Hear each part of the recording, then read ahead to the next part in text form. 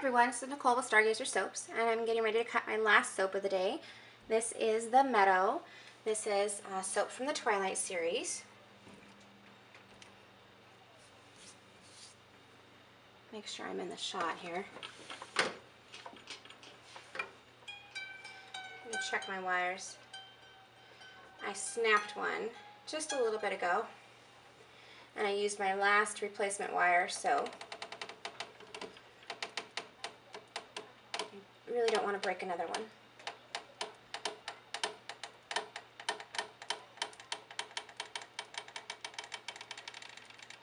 I think I waited too long to cut these.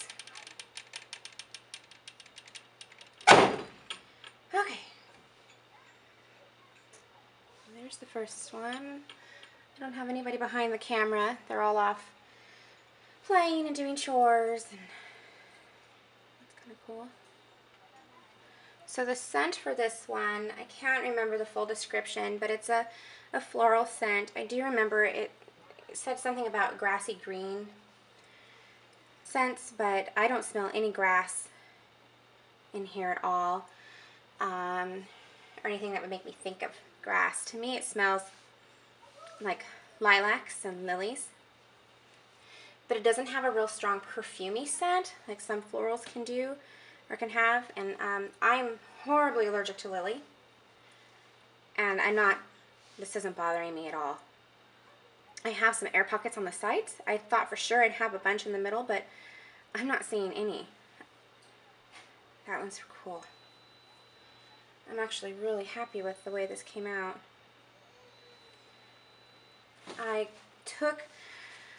When I thought of the Meadow, when my girls and I were trying to decide a color scheme, we all talked about the different scenes in the movies.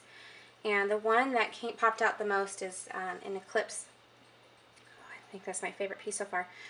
Where Edward and Bella are in the meadow, and the meadow is in bloom. Oh, that one's cool too. With the purple and white flowers.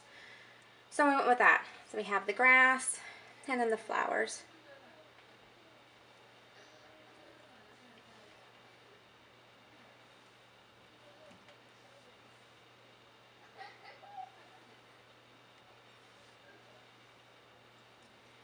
I really hope I am in the camera, but there's the last piece. This is the last soap of the day. I have to hammer out a bunch more Twilight soaps, so I'll probably be doing that this week.